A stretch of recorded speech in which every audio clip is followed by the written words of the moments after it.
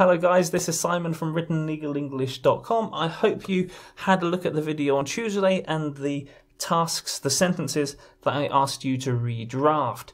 If you need a reminder, these are they.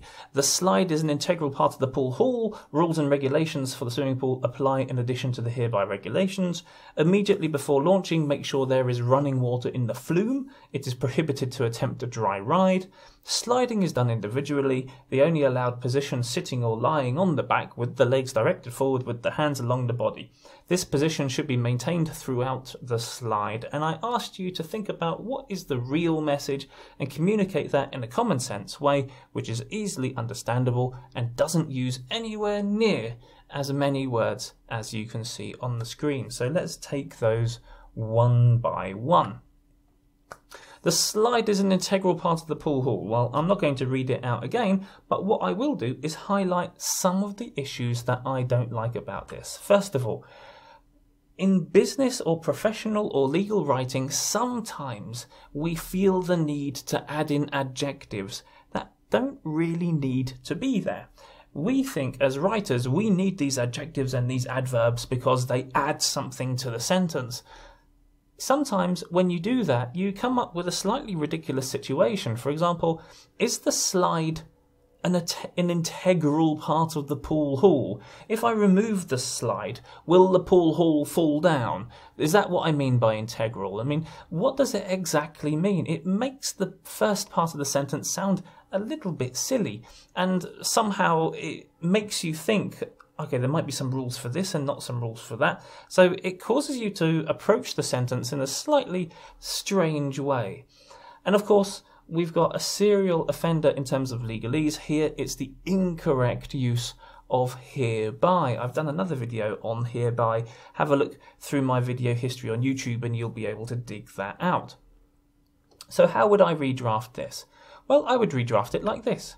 The slide is part of the pool hall, and I could say therefore I could introduce some kind of result clause or consequence clause which joins those two parts of the sentences together. So the slide is part of the pool hall and the rules and regulations for the swimming pool also apply to the rules below, or something like that. So I'm saying, simply speaking, this is part of this, which means those rules apply to these rules. That's essentially what the message is. So a redraft along those lines would be a better redraft. Okay, the second part is this. Immediately before launching, well, you can read it for yourselves behind me. What problems did I have with this? Well, first of all, immediately. Why only immediately? I would think if you go up the stairs and the first thing you see is that there's no water on the slide, that's not immediately before you launch. That's straight away you see there's a problem. So this use, this word immediately in this context seems a little bit strange. Talking of strange, we've got launching. Do you really have to launch yourself down the slide? It rather suggests quite a lot of force or speed, and perhaps, given the context of a slide, it's perhaps not the wisest word to use. And then it says, make sure there is running water. Somehow that suggests it's your responsibility, that you somehow have control over this, that you can turn on the tap and water will start to run. So there's a slightly strange wording in there. And then we've got a common criticism of legal or business writing, and that's unnecessary use of technical terms. Flume. Of course, we're talking about the water slide, so why can't we just say water slide? Do we have to be technical? Do we have to say flume? And then a dry ride. So this is what they're describing, as opposed to a wet ride, I guess. It just somehow seems a little bit unnecessary. So bearing all of those things in mind, I could simply say, you're not allowed to use this slide if there's no running water. Essentially, isn't that the main message? At least I think it is. If you disagree with me, leave a comment below. And then we've got that third comment, which is wonderful. Sliding is done individually, and so on, so on. There's a number of things I could say about this, but I'll just stick to one thing really, and that is Google. Now, if you are writing rules in English and you're writing rules about something that there will be rules in English offered by English companies or American companies, and that these rules will be available on the internet, then a simple bit of research would allow you to improve upon something like this. This is what you might think of originally. Okay, this is what we've got to say.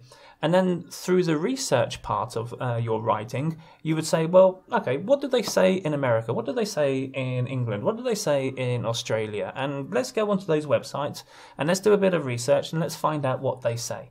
And if that research process was done, you would quickly find out that no native English-speaking country would ever say anything like this. In fact, in most cases, what you'll see is pictures, and that the pictures will show you clearly what you can and you can't do. But of course, these are terms and conditions, so something has got to be written down. So if you had a look at those English, American, Australian terms and conditions, you might have come up with something like this. Only one person can use the slide at a time. That's the normal sentence, at least if you have a look at the English swimming pools. Then I've highlighted something. Please wait for the signal and then specify what that signal will be before using the slide.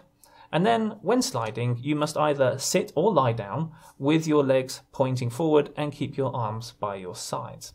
So something along those lines is a lot easier to understand than the only allowed position sitting or lying, la la la la la la la. I've highlighted that bit in orange because as part of the research process, one thing that you might identify is that other people or other countries, other swimming pools in other countries, also say something else at precisely this point. So you might also think, maybe this is a good idea to say something about this and not put it somewhere else. And that is to say, you can say how many people can use the slide, and then when you can use the slide, which is this added information here, there's a signal of some kind, and then how you must behave when you're on the slide. So the point I'm trying to make here is, if you do your research, if you have a look at what's out there on the internet already, you will already be one step closer to writing a more authentic and then more communicative text. Okay guys, there was a lot of information in that video for you to think about. One other thing I want you to think about, or that you may have already thought about, and that's the video that I posted on Wednesday, which was Unit 1 of my course of how to improve your professional English writing skills. If you guys liked that video, I'd love to hear from you in the comments, so please leave a comment below. And if you haven't checked out my Patreon site, then please go ahead and do that, and you'll be able to see the kind of things that I'm offering on there. Okay guys, I'll see you again next week with another set of sentences for you to redraft and another teaching video.